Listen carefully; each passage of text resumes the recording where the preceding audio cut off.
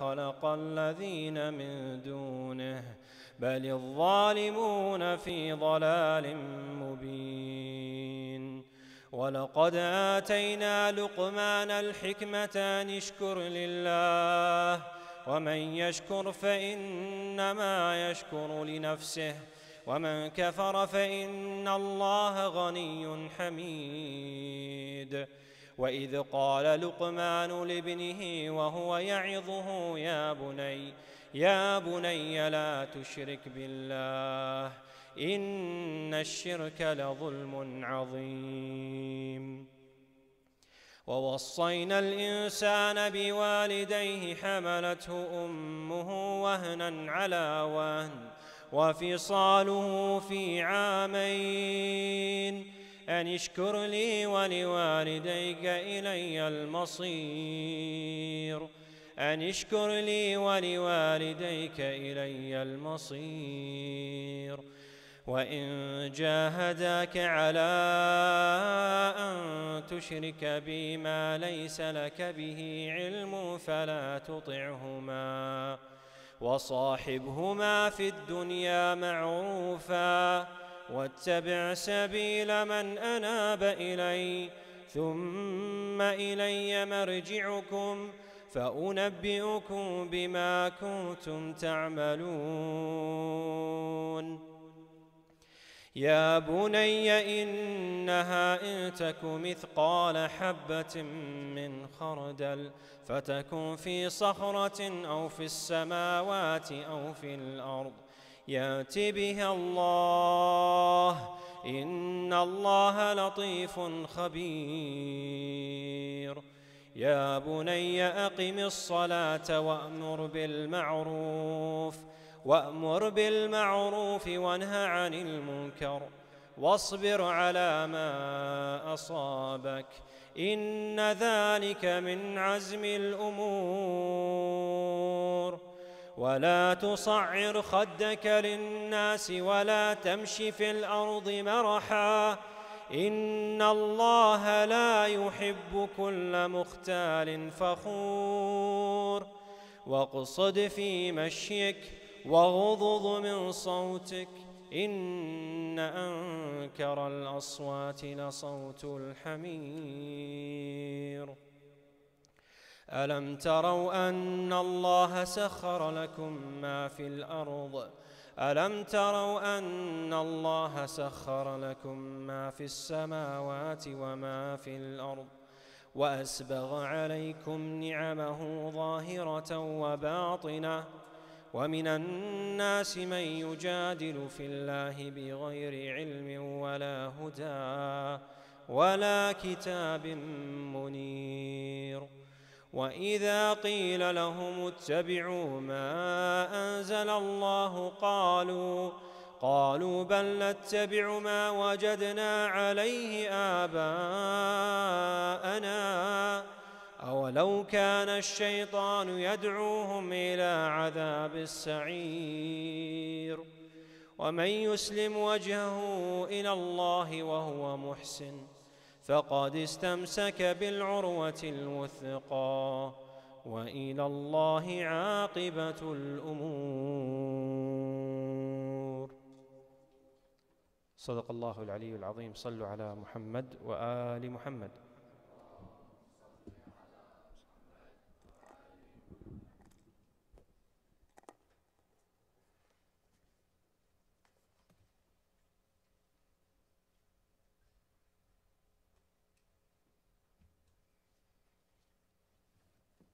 صلوا على محمد وآل محمد.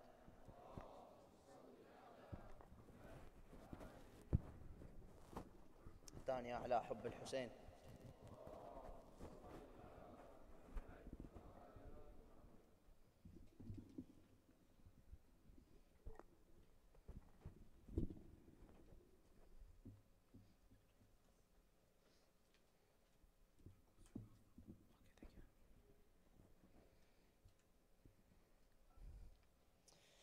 بسم الله الرحمن الرحيم.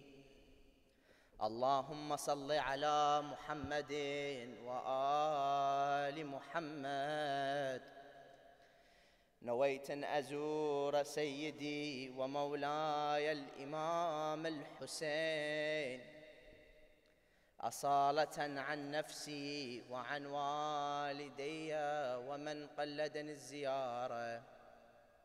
السلام عليك يا أبا عبد الله، السلام عليك يا ابن رسول الله، السلام عليك يا خيرة الله وابن خيرته، السلام عليك يا ابن أمير المؤمنين وابن سيد الوصيين، السلام عليك يا ابن فاطمة سيدة نساء العالمين، السلام عليك يا ثار الله وابن ثاره والوتر الموتور، السلام عليك وعلى الأرواح التي حلت بفنائك،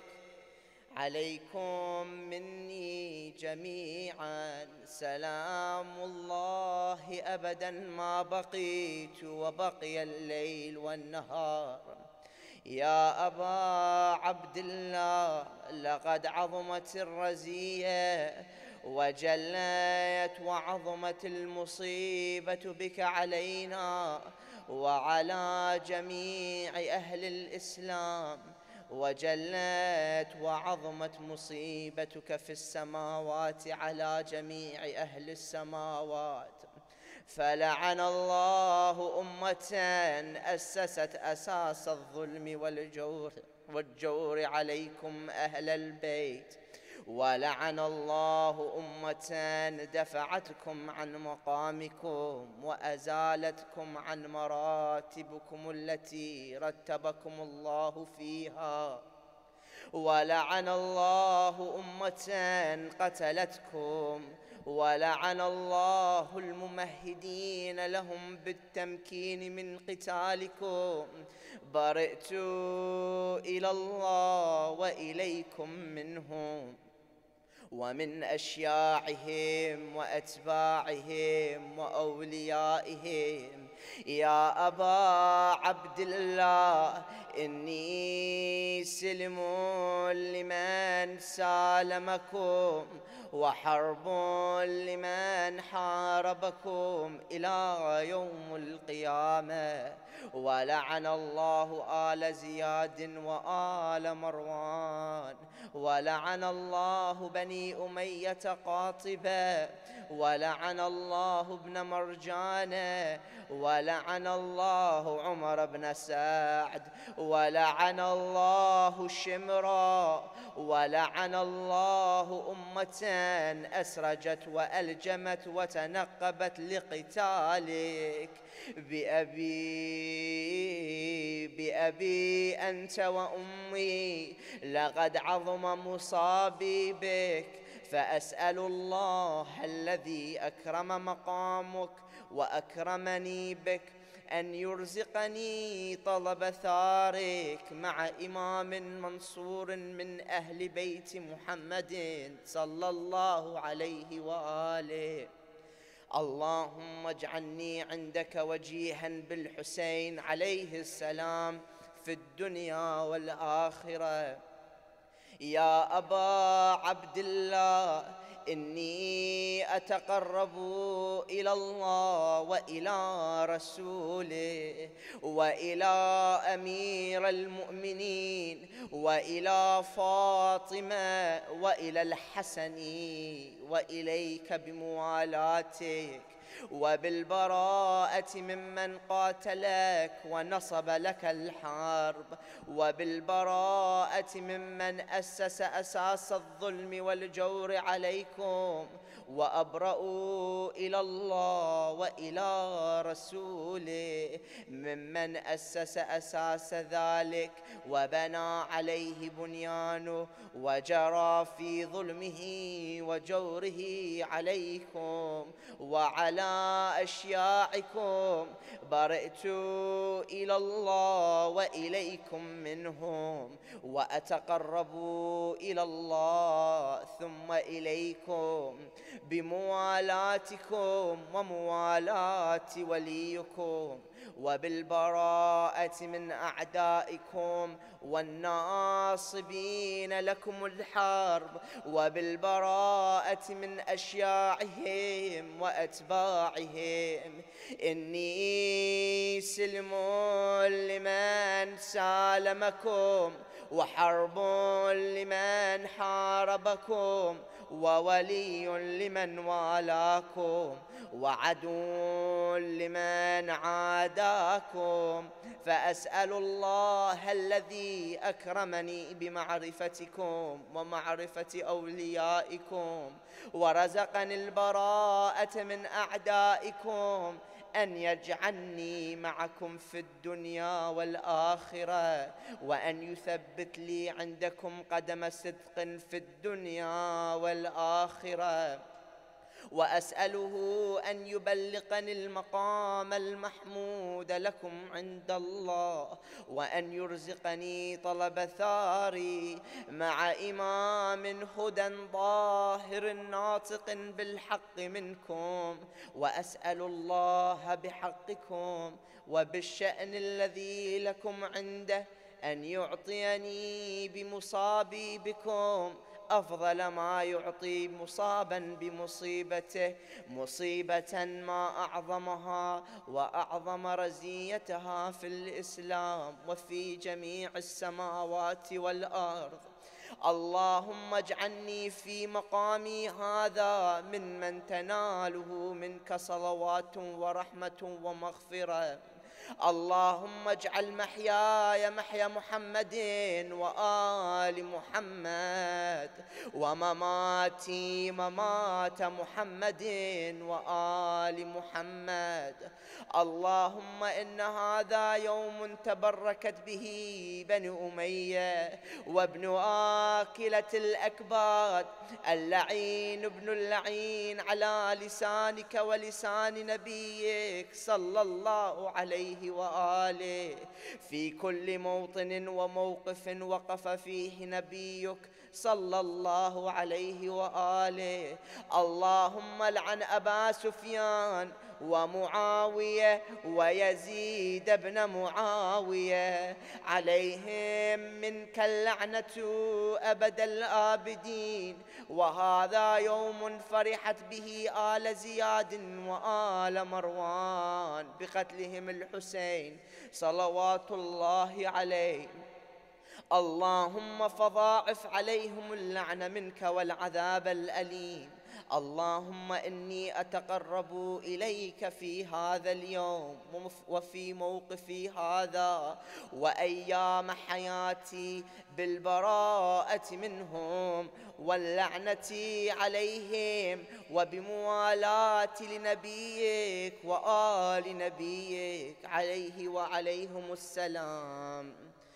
اللهم لعن أول ظالم ظلم حق محمد وآل محمد وآخر تابع له على ذلك. اللهم لعن العصابة التي جاهدت الحسين وشايعت وبايعت وتابعت على قتله، اللهم لعنهم جميعا.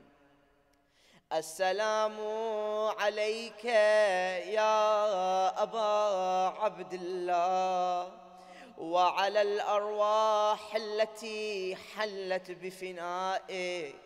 عليك مني سلام الله أبدا ما بقيت وبقي الليل والنهار، ولا جعله الله آخر العهد مني لزيارتكم. All together. السلام على الحسين وعلى علي بن الحسين وعلى أولاد الحسين وعلى أصحاب الحسين. اللهم خص أنت أول ظالم باللعن مني، وابدأ به أولا ثم العن الثاني والثالث والرابع. اللهم لعن يزيد خامسا، والعن عبيد الله بن زياد وابن مرجانة وعمر بن سعد وشمرا وآل أبي سفيان وآل زياد وآل مروان إلى يوم القيامة. اللهم لك الحمد حمد الشاكرين لك على مصابهم، الحمد لله على عظيم رزيتي. اللهم ارزقني شفاعة الحسين يوم الورود، وثبت لي قدم صدق عندك مع الحسين وأصحاب الحسين الذين بذلوا مهجهم دون الحسين عليه السلام. صلوا على محمد وآل محمد.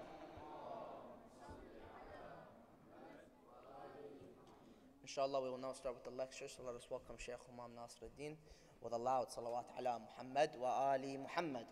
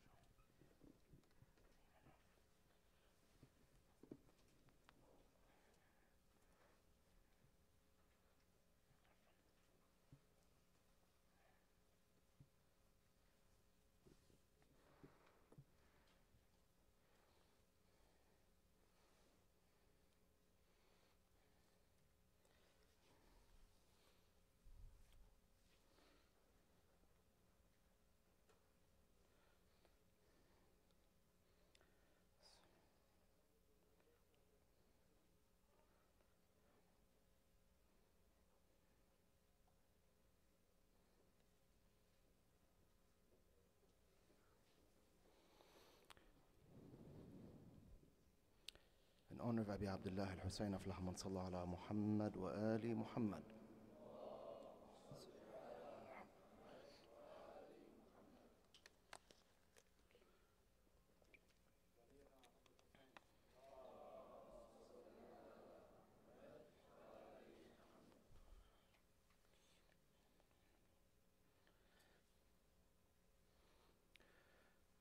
أعوذ بالله من الشيطان الرجيم.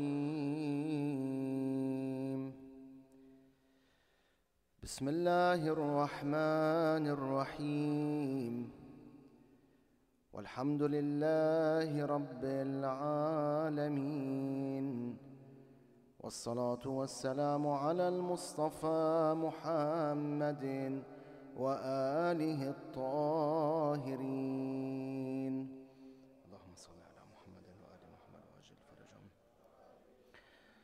صلى الله عليك يا سيدي ويا مولاي يا رسول الله. صلى الله عليك وعلى أهل بيتك المظلومين. صلى الله عليك يا مولاي وابن مولاي يا أبا عبد الله، وعلى أمك بعد أمك البنين، يا رحمة الله الواسعة ويا باب نجاة الأمة. غريب يا مظلوم كربلاء، يا ليتنا كنا معكم سادتي فنفوز والله فوزا عظيما.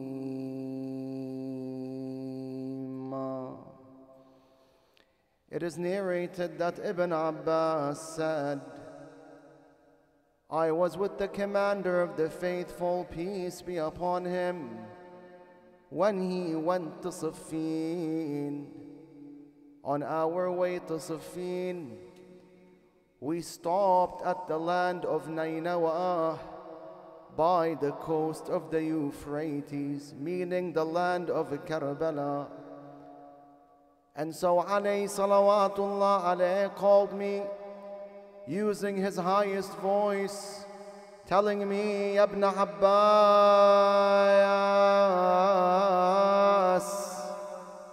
O son of Abbas, do you know this land? I told him, no, I do not know it, O commander of the faithful. And so he said, if you knew it just as I know it, you would not pass by it without crying as I cried. Then the Imam salawatullah alayhi cried for a long time. Amir al-Mu'mineen was remembering what will happen on that land, the land of Karbala, after he departs from this world. He cried for a long time, to the point Ibn Abbas says he soaked his beard with his tears, and the tears of Ali fell on his chest. The Imam was saying, Mali wali Ali Abi Sufyan, what business does the progeny of Abi Sufyan have with me? What business does the progeny of Harb have with me? What business does the progeny of Harb, the guardians of disbelief and the party of the devil, have with me? Then Amir al-Mu'mineen addressed Aba Abdullah, who was with him. Imam Hussain was with him. He told him, Sabran ya Aba Abdullah,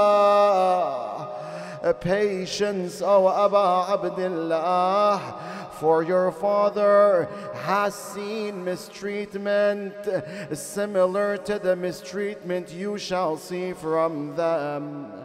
I say, Ya Amir al-Mu'mineen, as you pass by Karbala, when you pass by Karbala, you begin weeping for Imam al-Hussain salawatullah alayhi, to the point you soak your beard with your tears. Sayyidi, what happened to you on the day of Ashura as you were witnessing what was happening to Aba Abdullah and to your progeny, and especially to Lady Zainab? May Allah bless the poet as he says, Ya ayyuhan naba'ul azim, يا أيها النبأ العظيم إليك في ابنيك مني أعظم الأنباء. Oh, Ali, he tells him, oh, he who is a Naba al-Azim, I have awful news to tell you about your sons. ذا قاذف كبدا له قطعا وذا في كربلاء مقطع الأعضاء.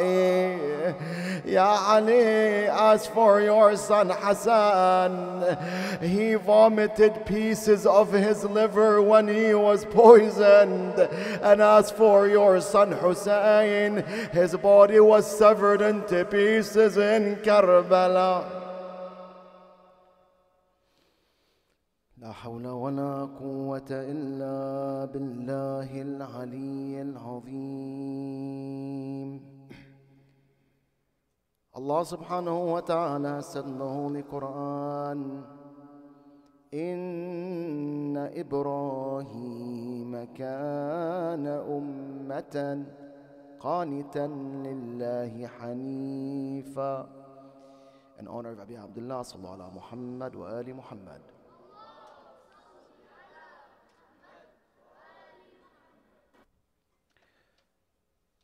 In yesterday's Majlis, we mentioned that just as the Quran informs us that the believers, the righteous believers, are a minority, it also informs us that sometimes we might have a believer who is so devoted to Allah Ta'ala, so faithful, that his existence equates the existence of hundreds or thousands or maybe even millions of people. Allah says regarding Ibrahim alayhi salam, Inna Ibrahim kana ummah. Surely Abraham was a nation. He was one man, but his presence equated the presence of thousands, if not millions of people. We explained why Allah subhanahu wa ta'ala says this about Ibrahim, salawatullah wa salamuhu alayh. And today we want to continue where we left off. As Allah Azza wa Jal describes Ibrahim al-Khalil, we're going to take a few minutes to understand these qualities that Ibrahim had, salamullah alayh. Now one might say, what is the significance of this? Why should I read or listen about the qualities of Ibrahim, salamullah alayh? Well, because he's a great role model. He's one of the 5 top prophets. And Allah says, Kana ummatan. He was a nation. So when you learn the qualities of Ibrahim and you try to gain the same qualities, you will also become what? An impeccable human being whose presence will equate the presence of tens or hundreds or maybe even thousands of human beings. Allah Azza wa Jal says, كَانَ أُمَّةً قَانِتًا لِلَّهِ. He was qanit. Qanit means what? It means he was obedient. He was very obedient to Allah Jalla Jalaluh. And as you know, all prophets are infallible, so his obedience was constant. It was continuous. Ibrahim alayhi salam was so obedient, as you all know, when Allah Ta'ala commanded him to slaughter Ismail, what did he do? He submitted to Allah's command. And he was actually willing to slaughter Ismail. Ismail, on the other hand, also submitted to Allah's command. Both of them, their submission was beyond impeccable. The father and the son. And they were ready to do it. In fact, they were on the brink of doing it. To the point the tradition says Ibrahim alayhi salam placed a knife or a blade on the neck of Ismail. But as soon as he wanted to slaughter him, Jibreel alayhi salam flipped the blade. Allah subhanahu wa ta'ala told him to stop. Khalas. That's enough. You have upheld the command. You have upheld the command, Ya Ibrahim. And so he was very obedient, very submissive. Now, bear in mind, it's very easy to speak about this story. We can talk about it day and night.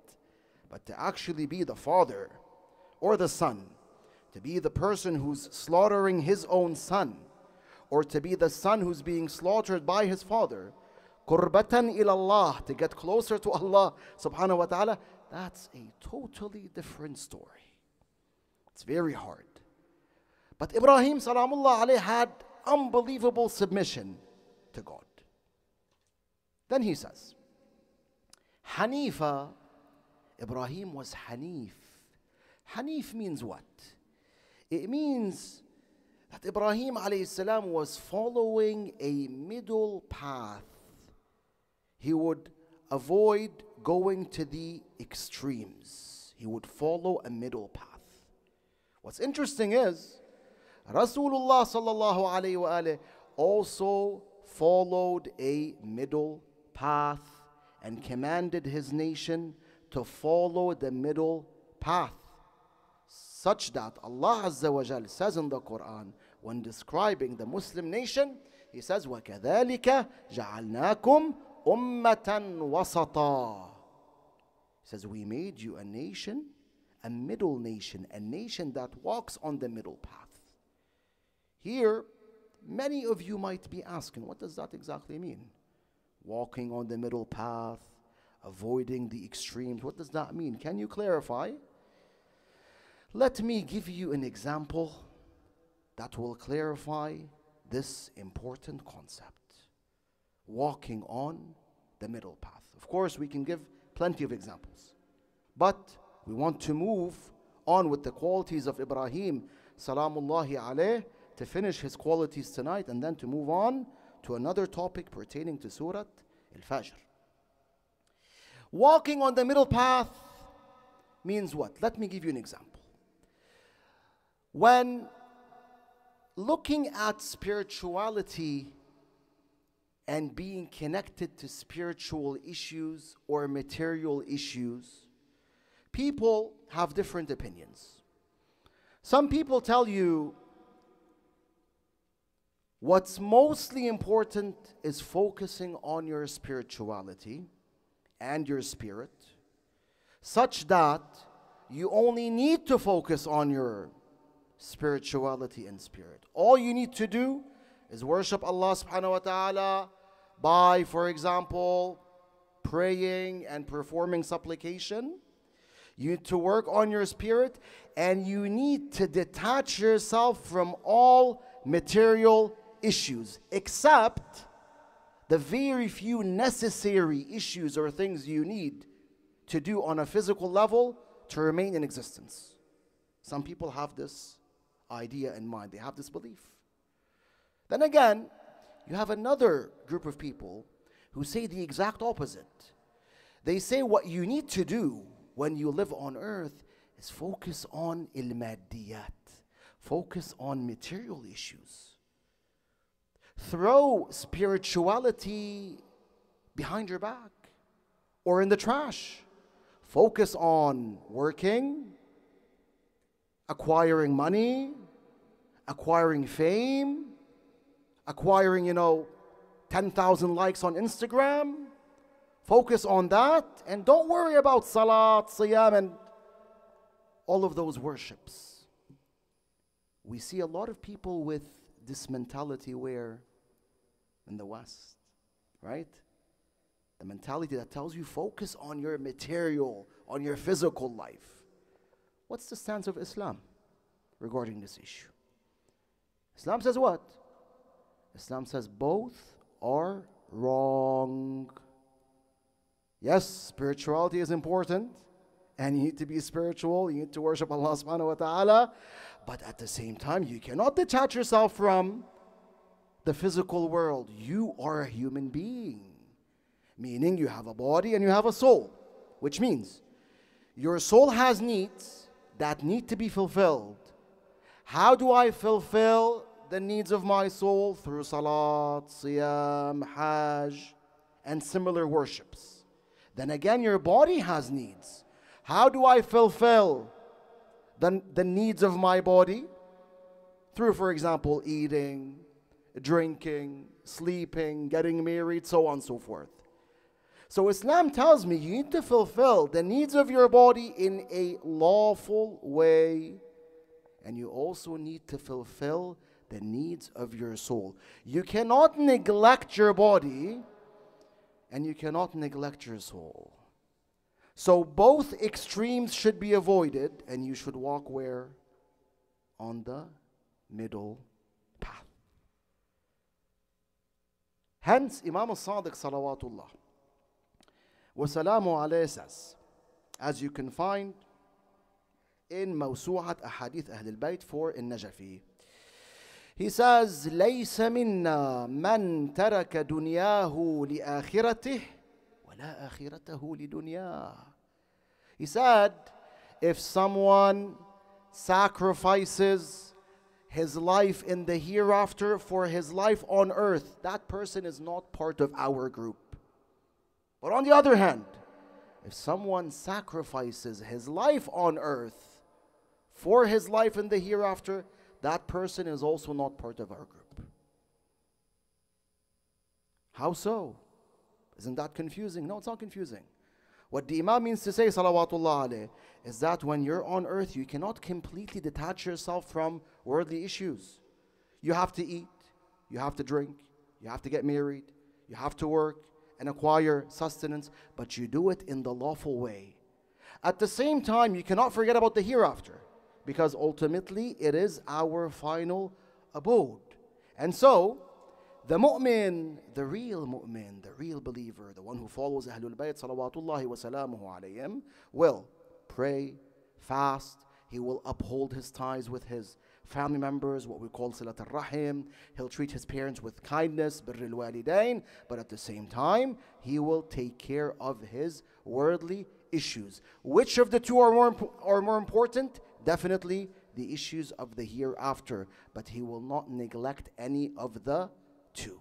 Yes, as he lives on earth, the believer will not allow the love of this world to overwhelm his soul.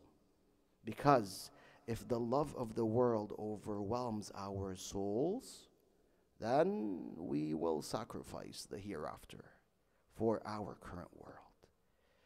And the sad reality is, this world is just temporary. Right now we're being tested. It's all a test from Allah subhanahu wa ta'ala. It is temporary. It has a beginning and it has an end. Sooner or later, we're all going to be in barzakh.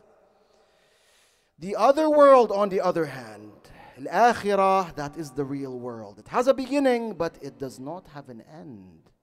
Over there, you shall see the results, and I shall see the results of your deeds and my deeds. Hence, one should not be fooled by ad-dunya, by this current world.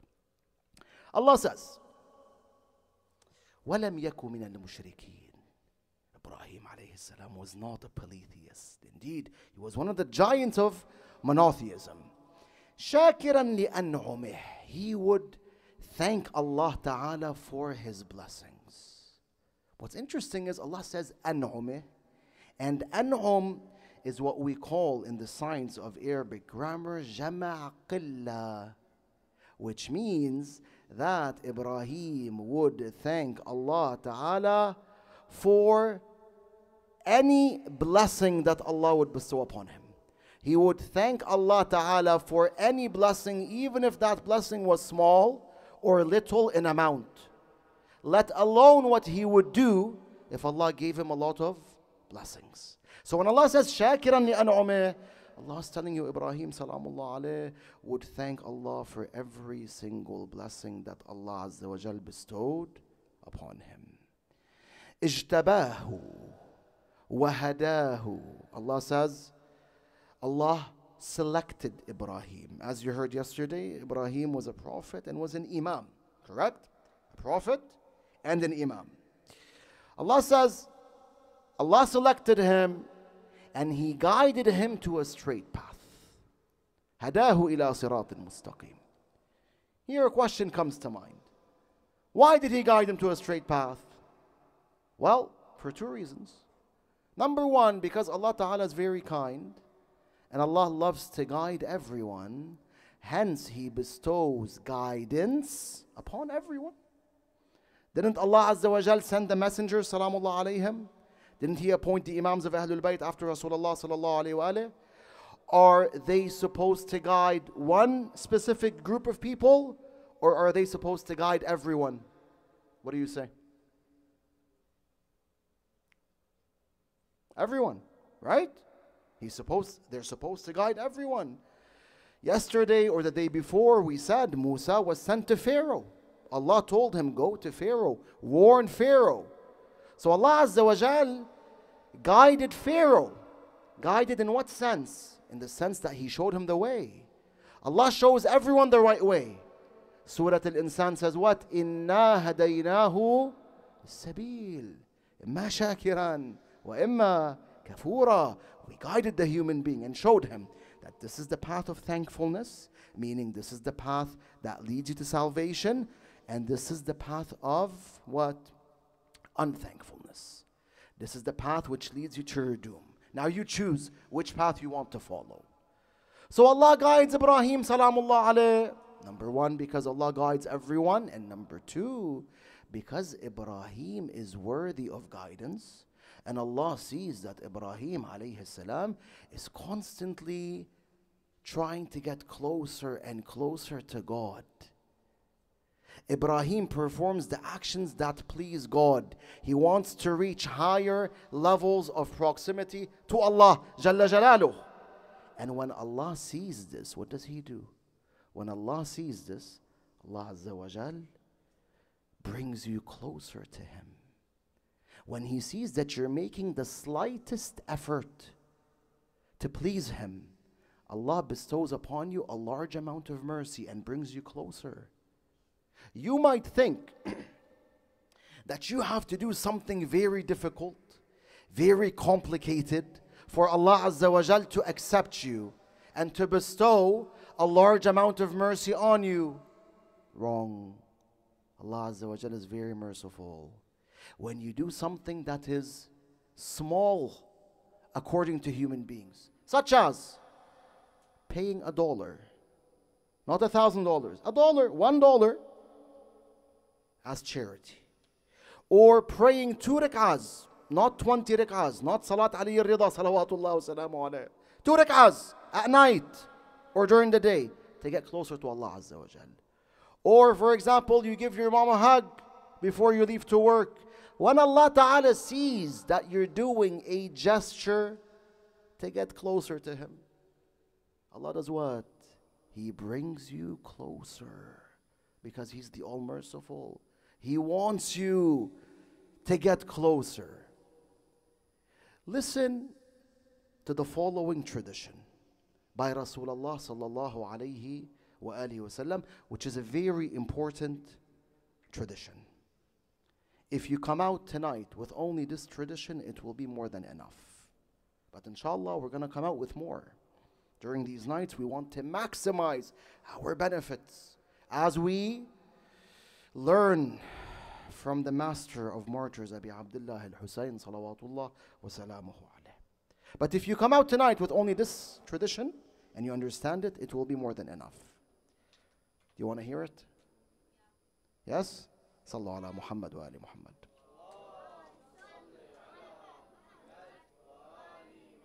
How about a lot of salawat?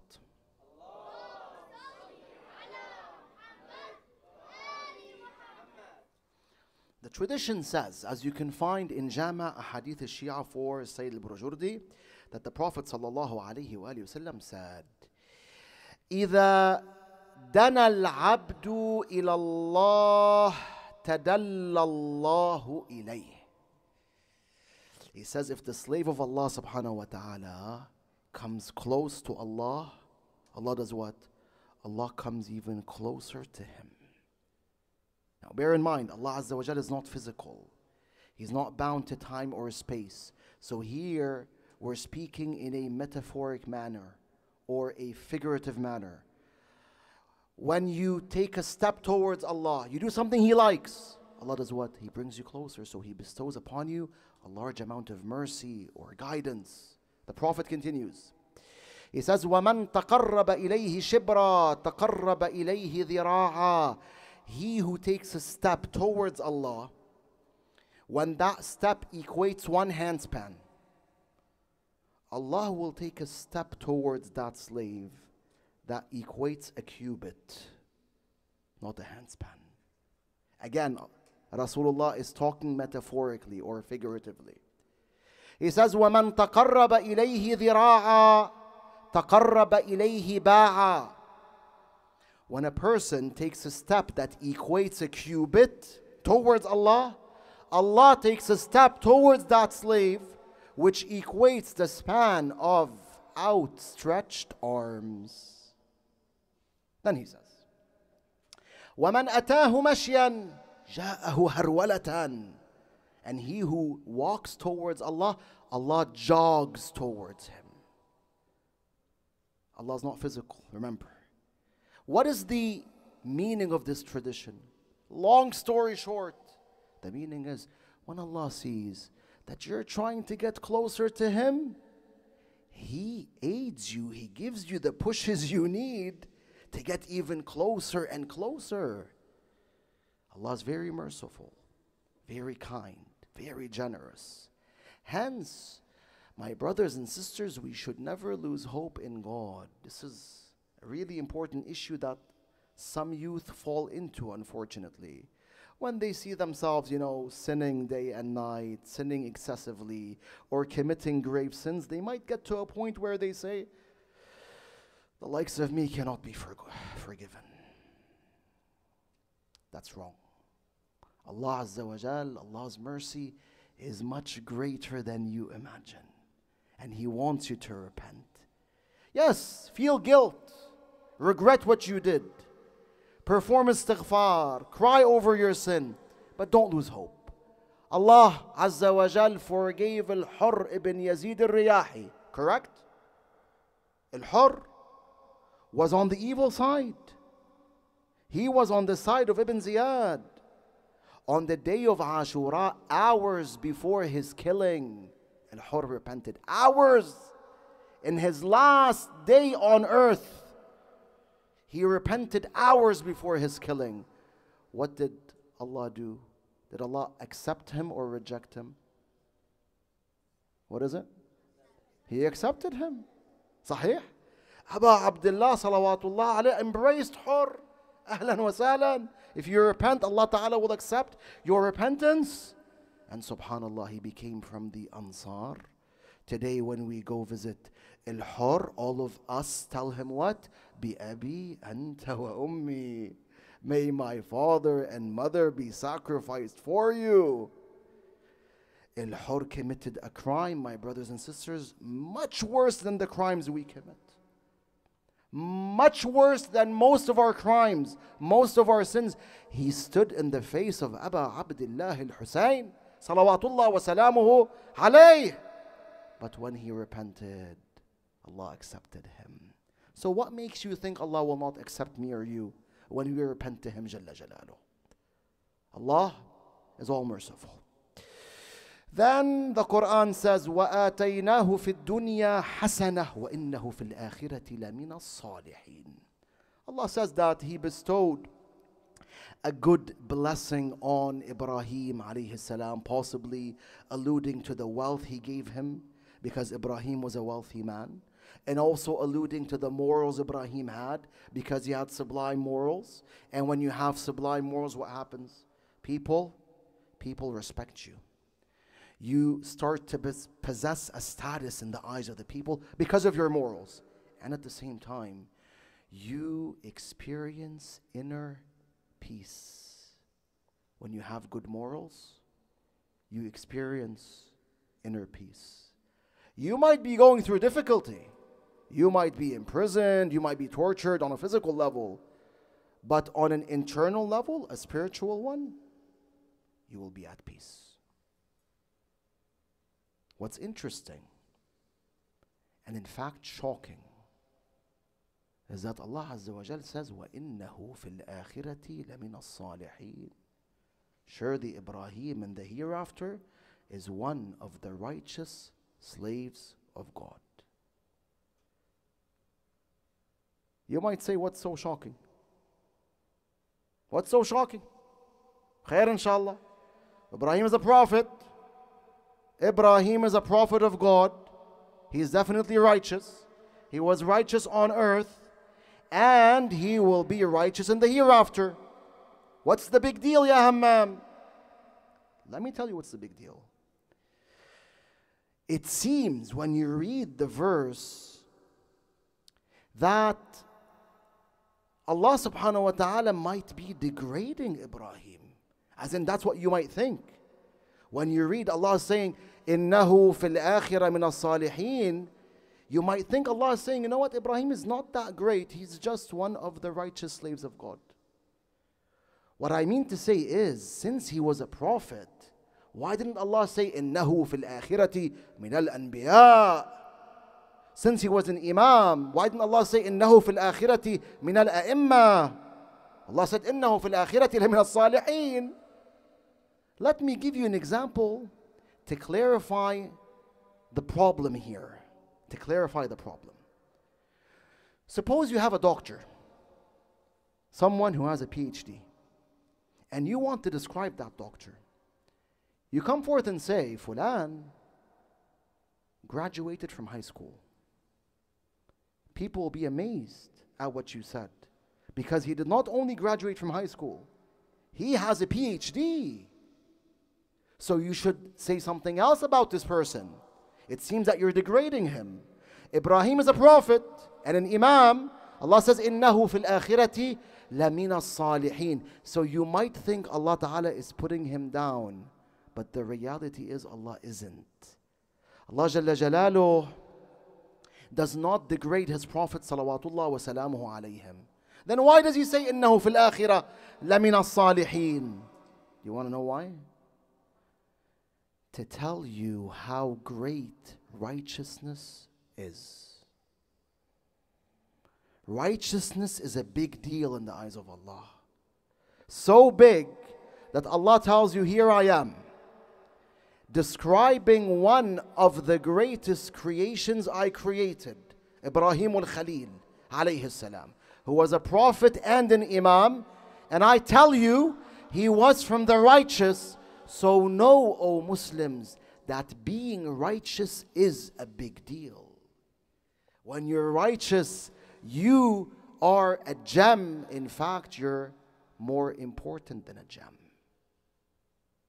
When you're righteous, you're a crystal. You're more important than a crystal. That's what Allah Azza wa Jalla wants to tell you. And that's the reality. If you remember yesterday, we said what? Even if we do not reach the status of Abis and Habib bin Mudahir and Jawn, rahmatullah alayhim, then let us try our best to be believers who are righteous. Because if we can exit the world as believers who are righteous, then we will have a lofty status in the eyes of Allah subhanahu wa ta'ala. Allah tells you in Surat Al-Bayyinah, إِنَّ الَّذِينَ آمَنُوا وَعَمِلُوا الصَّالِحَاتِ أُولَٰئِكَ. Who can continue the verse for me? Hum khayrul bariyah. Surely those who believe and perform good deeds are the best of God's creations. So when you are a mu'min or a mu'mina and you're righteous, meaning you're doing what Allah Azza wa Jal wants you to do, you are great. In fact, you're beyond great. That's what Allah Azza wa Jalla is telling you. Yes, you have to remain humble. You have to remain humble. But in the eyes of Allah, you will be great. So righteousness is a big deal. However, in our day and age, being righteous is not the easiest. Correct? Especially with all the different forms of deviation, all the different forms of misguidance that surround us. And the sad reality is, as we progress in the occultation of Sahib al-Zaman, Ajalallah Ta'ala Farajah, people gradually start to lose their faith. That's what Ahlul Bayt said, alayhimus salam. The number of believers gradually starts to diminish. You realize that less and less people actually adhere to the essential, pure path of Ahlul Bayt, alayhimus salat wassalam. And so you realize that the majority of the world is following a path that differs with yours. The majority of the world is following the path of doom. You're trying to adhere to the path of Ahlul Bayt, alayhimus salat wassalam. That's not the easiest. It is not an easy test. I'm not saying it's extremely difficult, but it's not the easiest test. Hence, we need to do our best in order to pass this test. Tomorrow, inshallah, if Allah Azza wa Jal wills, I will mention a story to you pertaining to Imam Hussain salawatullah wa salamuhu alayh that most likely most of you have not heard before. It speaks about an incident that took place 2 years before Muawiyah's death. And what Abu Abdullah did 2 years before Muawiyah's death. Inshallah, when we narrate the story, we'll see what we can learn from it and how that story can help us preserve our faith in our current era. However, in short, we need to be aware that We're surrounded with misguidance, hence we need to be prudent. And we need to be careful at what we do, what we see, what we listen to, what we accept or what we reject. Amongst the challenges that we're facing today is the movement called the LGBTQ movement, or call it the Pride movement. It's growing, unfortunately, and it seems that more and more people are accepting it. I'm not saying that the majority of mankind accept it.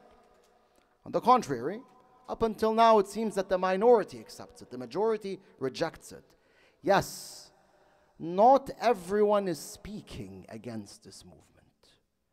It's growing. And so, suppose that one day we get to a point where the majority of mankind accept it. What should be our stance? Should we just, as they say, go with the flow? Give in? Or should we do something else? Obviously, or it should be obvious, that we cannot give in. Why? For multiple reasons. Number one, the things, the actions, the deeds that this movement calls towards contradict human nature. It contradicts what we call al-fitrah. How do we know it contradicts human nature? Well, we know it through our own souls. There are certain things that Allah subhanahu wa ta'ala programmed you and I to know. When you're born into this world, you're already programmed to know it. It's innate. It's part of your system. And so one of those things is knowing the unlawfulness and hideousness of marrying someone from the same gender. We know it. The hideousness or awfulness or unlawfulness of homosexuality. We know it. But you realize that Allah subhanahu wa ta'ala comes and confirms what you know. Hence He mentions what? The story of Lut salamullahi alayhi in the Quran. You've all read the Quran, or most of you have read the Quran, and you've realized that the story of Lut is quite repetitive. Correct? Is it? It is repetitive, right? It's one of those stories Allah Ta'ala mentions multiple times in the Quran. Tell me, what is the main crime that the Quran sheds light on regarding the people of Lut and why they were completely wiped out by God subhanahu wa ta'ala? What did they do? Ahsantum. They were homosexuals. The Quran says it. Yet, there are people who have the audacity to say, you know what? There's no contradiction between Islam and the LGBTQ movement. Excuse me? Who are you trying to fool? Al-Quran al-Kareem is saying otherwise. Al-Quran al-Kareem is telling you Allah Ta'ala wiped out a whole civilization because they were homosexual. The only people who were saved were Lut and his daughters, because they did not give in. They were mustaqimeen. They were following the straight path. Who are you trying to fool? This is really important, my brothers and sisters, because there is an attempt today, and there was an attempt a few weeks ago before Muharram to give that message in one of the Canadian universities. There was a picture giving that message that you can be Muslim and you can be homosexual. Wrong. Homosexuality in the eyes of Islam and the eyes of Judaism and Christianity is a sin. No one can fool us. Even Judaism says it. Even Christianity says it. When you read the Old Testament, the story of Lut salamullahi alayh is mentioned there. And so it should be clear to all Muslimin and all Muslimat that this issue cannot be accepted. It cannot be accepted. One might say, well, what if, I have a particular desire towards the same gender, or I feel some sort of inclination towards the same gender, what should I do? What you should do is what? Work on yourself. What you should do is try to self-purify and get rid of that inclination. You can do it. You're a human being. The human being has outstanding powers. Allah says in Surat Al-Shams, قَدْ أَفْلَحَ مَنْ زَكَّاهَا. Successful is the one who purifies his soul. There's this concept that's being, shoved into our brains today. If you have a particular desire to do something, you should do it. Wrong. If that is the case, then what makes me different than an animal? What makes me different than a pig, for example? What? This is wrong. Islam said no. Islam said if you have the desire to do something, you should look, does Allah allow you to do it or not? Does it contradict human nature or not? If it contradicts human nature, if Allah Ta'ala does not allow you to do it, you can't do it. You have to tame yourself. You have to work on yourself. Or else, if we want to, say or believe that as soon as you have the urge to do a particular deed, you can do it because you have that urge, then tell me, what happens if, God forbid, one day someone has desire or inclination towards marrying one of his direct family members, such as his mother, or his daughter, or his sister. I'm really serious about this. One day you might find some sort of maniac who tells you, who says marrying your mother or your sister or your daughter is wrong. You might hear this one day. Don't be surprised if you hear it. Al-Quran Al-Kareem does what? I hope you're all focusing with me, because this is a really serious topic. Al-Quran Al-Kareem confirms human nature. It confirms what you know, because religion does not contradict fitrah. Religion goes hand in hand with fitrah. It flows perfectly with it. And Allah Azza wa Jal comes and confirms the laws of fitrah in case one day someone purposely forgets or neglects the laws of fitrah. Tell me, which of us does not know that marrying our own mother is unlawful? Do you really need Allah to tell you in the Quran marrying your mom is unlawful for you to know it? You don't need it. You don't. You know it through your fitrah, right? But even then Allah mentions it explicitly. حرمت عليكم أمهاتكم وبناتكم وأخواتكم. It is unlawful upon you to marry your mothers and daughters and sisters, and the list goes on. Why? Why does he say this? Because Allah knows maybe one day there will be some sort of maniac who said it's unlawful. Allah tells him, I did. I said it. And so, we need to understand, my brothers and sisters, that ultimately we are human beings. We can control ourselves.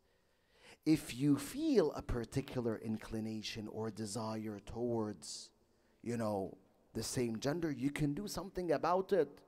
We're being taught today that no, this is normal and you shouldn't change. They're trying to fool us. They're trying to fool us. They're trying to lure us into doom. Thus, it is really important to keep the story of Lut, salamullahi alayh, and the narrations of Ahlul Bayt concerning this topic in mind. Allah Azza wa Jal didn't repeat the story of Lut, 10 or 20 times in the Quran for no reason. Remember, Allah Ta'ala knows everything that is going to happen. He knows everything, Jalla Jalaluh.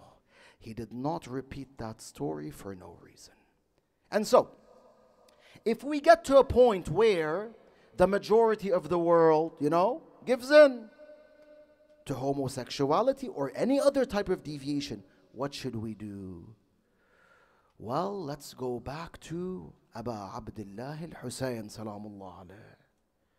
One lesson, if there's a lesson we learn from Karbala, and indeed there are thousands of lessons we learn from Karbala. If there's one lesson we learn from Karbala al-Hussein salawatullah alayh, it is not to give in to deviation, misguidance, hypocrisy, and tyranny. Here is Aba Abdullah al-Hussein, who was pressured by his enemies. Yazid and his Shias used multiple tactics to pressure Imam al-Hussein, to make him submit. In Medina, they tried to kill him. Hence, he had to leave Medina. He went to Mecca. In Mecca, Yazid sent him multiple men and told them, you find al-Hussein and you kill him even if he is holding on to the Kaaba. Hence, he had to leave Mecca. They sent him Al-Hur with his army. Hence, he had to change his route as he was going to Kufa. He had to change his route and then ended up in Karbala. When he settles in Karbala, what happens? What happens? Salawatullah alayki ya Aba Abdullah. Thousands of troops begin coming to Karbala, not to support him, rather to kill him. Then they deprive him of water. And he has children with him. He has women who have absolutely no sin. And he does not have a sin, of course. But the children are beyond innocent. He sees his children thirsty, his women thirsty. They were trying to pressure him. You're gonna give in, Ya Hussein. He stands on the day of Ashura. Remember this. You'll need it one day. And he faces an army consisting of 30,000 soldiers, at least 30,000 soldiers. At least. Some Sunni scholars say there were more than 30,000 soldiers in Karbala. He sees their spears, their shields, their arrows, their swords. Being there and just watching that humongous army in front of you is enough to make you quiver in your boots. But Hussein is the son of Ali, salawatullah wa salamu alayh. He's not scared by their number. He stands in front of them and he says this golden word. Wallah, la u'atikum biyadi i'ta' al-dhalil wa la afirru firar al-abid. I swear by Allah, I will not pledge allegiance to you like a humiliated man, nor will I flee like a slave. This is Al-Hussein who teaches you what? Resistance. You have the right to say this is wrong. This is indecent. We don't accept it. That's why he teaches us, salawatullah alayh. Although he was outnumbered, he said, وَإِنِّي زاحف بهذه الأسرة على قلة العدد وكثرة العدو وخذلة الناصر. He said, surely I shall walk forth and fight with this family of mine. As our number is little, I only have a few supporters. And I have many enemies. And my supporters have abandoned me. Meaning the so-called Muslims who were supposed to support him have abandoned him. Salawatullah wa salamu alayh. The Imam says, even then, although we are a minority, I will stand and fight against the Yazidi army. Of course, he fought after they fought him. It was a defensive fight. So he taught us resistance, alayhi salatu wassalam. Tomorrow, if we're still alive, inshallah, we're going to narrate the story of the Imam, which teaches us how we can preserve our faith during the occultation, although we're facing different types of challenges. So stay tuned, inshallah. Aba Abdullah, salawatullah wa salamuhu alayh, knew that ultimately he was going to get killed in Karbala. On his way to Karbala, he stops at different lands. And in each land, different events take place. He stops at a land called Shukuk. In Shukuk, a man from Iraq, from Kufa, comes to the Imam. The Imam asks him, what's happening in Kufa? What's happening in Iraq? Of course he knows, but there's a reason why he's asking. He tells him, the people of Iraq are all against you. They're all what? Against him. How sad. They're the ones who told him, come, we're ready to support you. He tells them, everyone's against you, Abu Abdullah.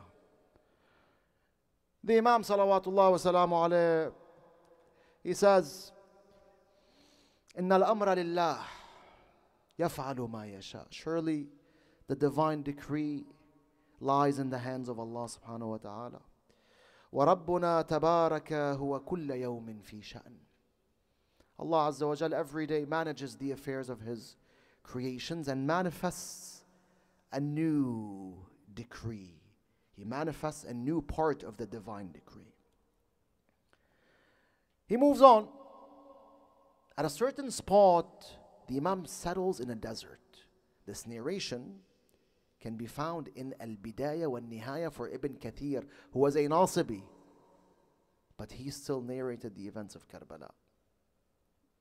Ibn Kathir says, when he settled in a desert, a man came and he saw tents. He asked, to whom do these tents belong? He was told, Al-Hussain. Al-Hussain is inside. Salawatullah wa salamuhu alayka ya Abu Abdullah. Could you imagine if you saw a tent and someone told you inside the tent, Sahib al-Zaman salawatullah alayhi is inside that tent? How would you feel?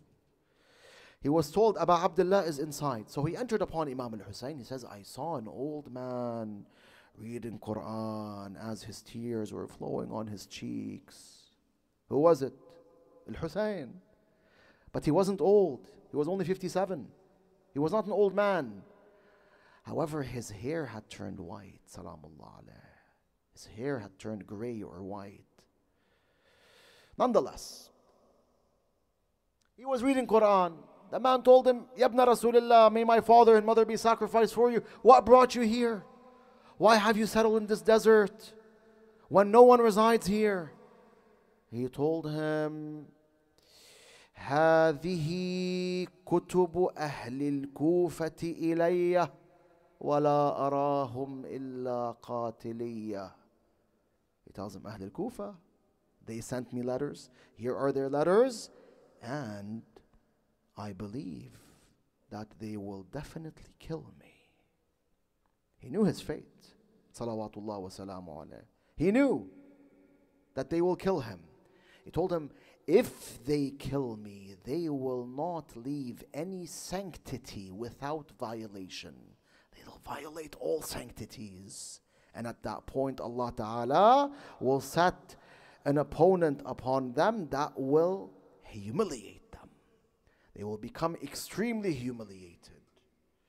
You might ask, then why did he go to Ahl al-Kufa, salawatullah wa salamu alayhi? If he knows how treacherous they are, why did he go?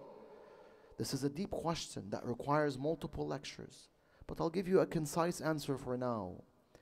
Abu Abdullah said, wherever he goes, he will be killed. He knew that as long as he does not pledge allegiance to Yazid, they're going to find him and kill him. Alayhi salatu wassalam. And so he kept on moving. He meets Al-Hur in Sharaf. Al-Hur, as you heard, causes the Imam to change his route. The Imam keeps on moving and moving and moving until he reaches a land where the horse of the Imam stops. He tries to move it. The horse does not move. So he changes horses. The second horse does not move. He changes horses. The third horse does not move. He keeps on changing horses until he rides 7 different horses. They don't move. Abu Abdullah knows. But he wants to show us that this is the promised land. This is where the ultimate fight between truth and falsehood will happen. And so he asks his companions. He tells them, does this land have a name? They say, it is called Ard al-Ghadiriyah. He says, does it have another name? He's told it's called Nainawa. Again, the Imam asks, does it have another name? He's waiting for that specific name, which breaks the hearts. Is there another name? He's told it's called Taf. Is there another name? He's told it's called Karbala, meaning the land of trials and distress. When Aba Abdullah salawatullah alayh hears that name, his eyes tear. Then Abu Abdullah lifts his arms towards the sky and he says, Allahumma أعوذ بك من الكرب والبلاء. Oh Allah, I seek refuge in you from trial and distress. Then he addresses his family members and companions saying, قفوا ولا ترحلوا. Stop here and do not leave this land. فها هنا والله مناخ ركابنا. I swear by Allah, this is the land in which we will settle. I swear by Allah, this is the land in which our blood will be shed. I swear by Allah, this is the land in which our sanctity will be violated. I swear by Allah, this is the land in which our men will be killed. I swear by Allah, this is the land in which our children will be slaughtered. I swear by Allah, this is the land in which our graves will be visited by people. This is the land that my grandfather Rasulullah sallallahu alayhi wa alayhi promised me, telling me that I will be buried in this land, and whatever Rasulullah promised will take place. Ajarakumullah. The tradition says, then Abu Abdullah gathered Banu Hashim, the women, the youth and the children. He gazed at them all. Then he began crying. I say, Abu Abdullah salawatullah alayk, what happened at that point specifically for you to cry? Were you foretelling? Were you foreseeing the events of Ashura? Were you seeing your son Ali al-Akbar coming back to the camp, telling you, Father, I need to drink, Father, I am thirsty? Were you seeing Al-Qasim salamullah alayh charging at the enemy as he defends you? Were you seeing Abu al-Fadl al-Abbas trying his best to bring the water back to the camp as he is surrounded by hundreds of enemies? I am sorry for this word, Abu Abdullah. Did you see the hands of Zainab shackled as the enemy brings Zainab out of Karbala? And as the enemy whips the back of Zainab salamullah alayha. أيوا زينب وحسين وأهل بيت محمد أجركم الله. All of these events took place. Abu Abdullah and his family were killed. The rest of the family were taken into captivity.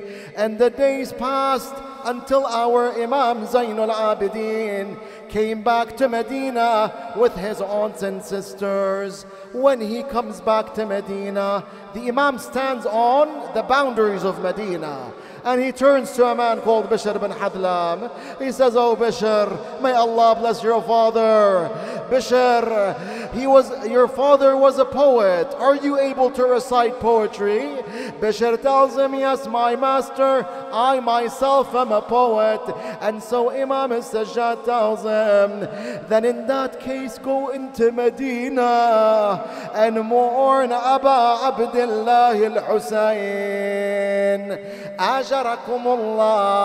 Bishr says, "At that point I embarked my horse and I went into Medina." It is said he carried a black flag and he began calling out, "Ya ala Yathrib, la muqama lakum biha." "O people of Yathrib, you should not reside in Yathrib anymore."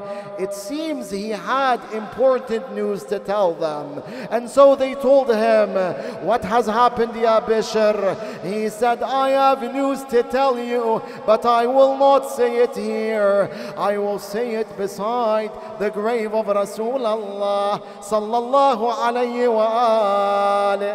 Ajarakumullah." The man gathered, the people gathered to hear Bishr. Bishr ascended a high piece of land. Then he cried and composed these lines of poetry. Ya ahla Yathrib la muqama lakum biha. "O people of Yathrib, you should not reside in it anymore. قتل الحسين فأدمعي مدرار." Hussein has been killed, and so I shed my tears for him. Tell us, O Bishr, what was his state when he was killed? الجسم منه بكربلاء مضرج والرأس منه على القناة يدار. As for his body, it was covered in blood in Karbala. And as for his head, it was transported from land to land on a spear. When Bishr recited these couplets of poetry, the people of Medina began wailing for Aba Abdullah. Bishr could not believe his eyes. He says, every lady, every muhajjaba, even the ladies who would not usually come out of their homes, came out as they were wailing and scratching their faces for Aba Abdullah. He says, I never saw so many men and women crying on a specific day. It resembled the day Rasulullah passed away, sallallahu alayhi wa alayhi. Where does the tragedy intensify? When does it intensify? When al-Baneen, salamullah alayha, comes to Bishr bin Hadlam. Bishr is mourning about Abdullah. People are wailing for the Imam. All of a sudden, an honorable lady who has a child on her shoulder, that was the son of Abu al-Fadl al-Abbas, salawatullah wa salamu alayh. She comes to him telling him, inform me about my son Hussein. Allahu Akbar. I am mourning about Abdullah. She tells me, inform me about my son Hussein. Who is this lady? He is told, this is al-Baneen, the wife of Amir al-Mu'mineen, salamullahi alayh. And so Bishr wanted to console al-Baneen. He knows she has 4 sons who were killed in Karbala. And so he tells her, may Allah greatly reward you with the loss. May Allah greatly reward you for the loss of your son Ja'far. Allahu Akbar. As if I see al-Baneen surprised, not because he told her about Ja'far, but because he mentioned Ja'far before mentioning Aba Abdullah. And so she tells him, inform me about my son Hussein. He tells her, may Allah greatly reward you for the loss of your son Abdullah. She tells him, inform me about my son Hussein. He tells her, may Allah greatly reward you for the loss of your son Uthman. She tells him, my son, inform me about my son Hussein. He tells her, Ya al-Baneen, may Allah greatly reward you for the loss of Abil Fadl al-Abbas. Salawatullahi alayh.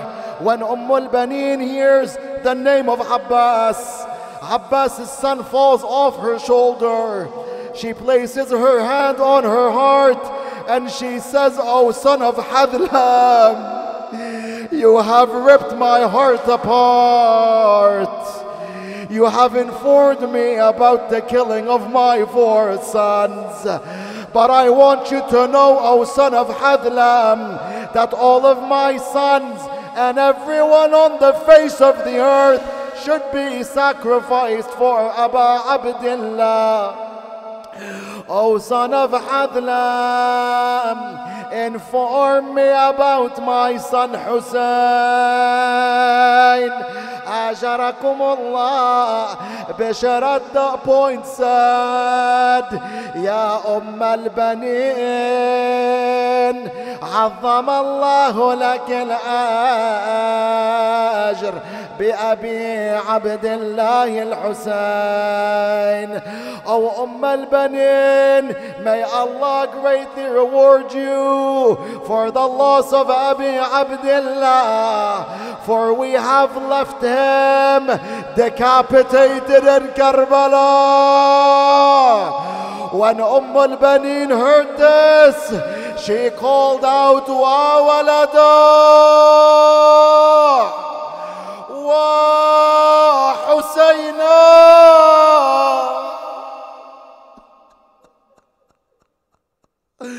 My son, O Hussein. Then al-Baneen fell unconscious.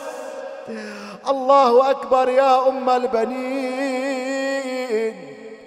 What kind of faith do you have, Ya al-Baneen? How great is your faith and your certainty?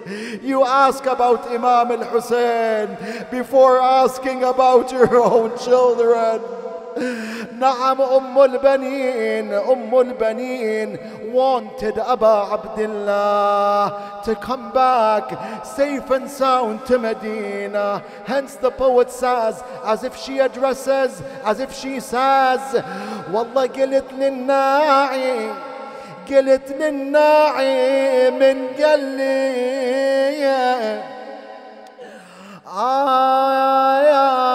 قلت للناعي من قلي قضوا كلهم ضحايا وابنك وجعفر ابنك كان أولهم.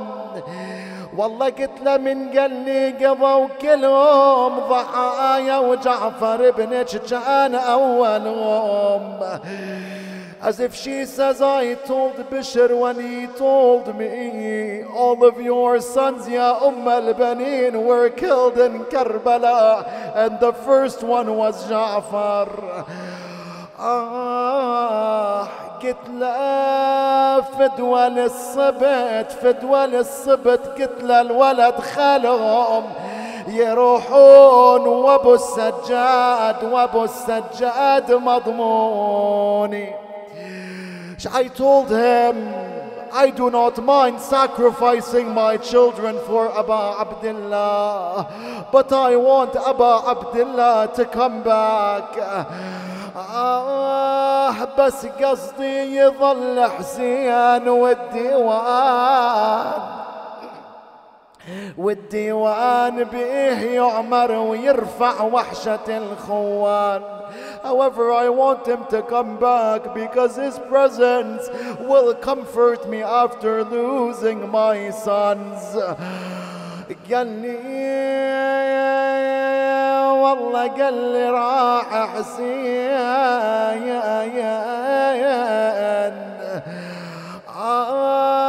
قال لي راح حسين وبقى على التربان جسمه وهالخبر منا انخطف لوني. He told me Aba Abdullah is gone يا أم البنين. يا أم البنين Aba Abdullah left this world. His body was left on the plains of Karbala. When he told me this, my face changed. يا أم البنين. Yes, البنين was devastated over the loss of Aba Abdullah and the loss of her sons. Hence it is narrated that she would go to Baqi' and she would make 5 graves in Baqi'. 1 represents the grave of Hussain and 4 represent the graves of her sons. She would mourn them. One day she mourns her son Abbas, saying, Ya man ra'al Abbas karra ala jamahir al-naqad. Oh, you who saw Abu al-Fadl attacking his enemies, attacking the cowards who were fighting Hussein in Karbala. يا من رأى العباس كر على جماهير النقد ووراه من بني حيدر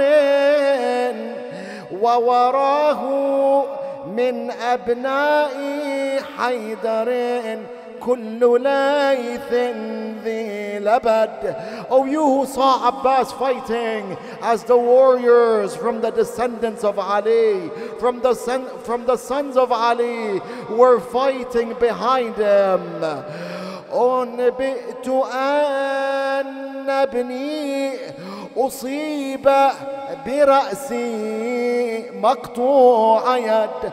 I was told that my son's head was struck as his hand had been severed. ويلي على شبلي أمالا برأسه ضرب العمد. She says, my heart breaks for you, Abu al-Fadl, when your head was struck by that iron bar. Then she says this heartbreaking word, لو كان سيفه في يديه لما دنا منه أحد. She says, if only his sword was in his right or left hand, if that was the case, no one would have approached him. نعم يا أم البنين. They wouldn't have been able to kill Abbas if he still had one of his hands, salawatullah alayh. This was the stance of al-Banin in this world. I will conclude with this tragedy. al-Banin asks about Abu Abdullah before asking about her sons when Bishr bin Hadlam mourns Abu Abdullah al-Hussein. On the day of judgment, Fatima al-Zahra salamullah alayha compensates al-Banin. How? She brings the hands of Abu al-Fadl al-Abbas And she asks Allah subhanahu wa ta'ala to judge between her and those who severed the hands of Al-Fajr. It is said she calls out, Ya Adlu Ya Hakim. Oh, he who is wise, oh, he who is just. احكم بيني وبين من قطع هذين الكفين. Judge between me and he who severed these two hands. What sin did these hands commit for them to be severed from the rest? لا حول ولا قوة إلا بالله العلي العظيم. إنا لله وإنا إليه راجعون. وسيعلم الذين ظلموا أي منقلب ينقلبون. توجهوا إلى الله تعالى. اللهم إنا نسألك وندعوك بأحب الخلق إليك محمد وعلي وفاطمة والحسن والحسين والتسعة المعصومين من ذرية الحسين. فرج عنا يا Allah. We ask Allah Azza wa Jal to hasten the appearance of Sahib al-Zaman, to make us from his sincere followers and supporters, to forgive our sins and to fulfill our needs. If anyone has a need, ask it at the moment and Allah Ta'ala will answer you.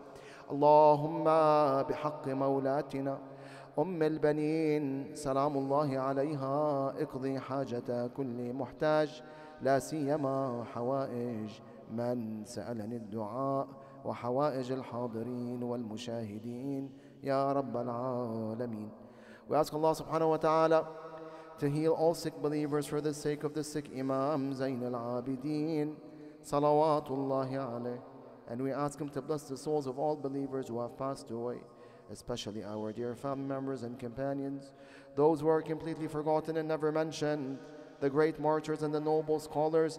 إلى أرواحهم جميعا وإلى أرواح أمواتكم وأرواح والدي وأخي وحبيبي حسين نبعث ثواب مجلسنا هذا وثواب الفاتحة تسبقها صلاة على محمد وآل محمد.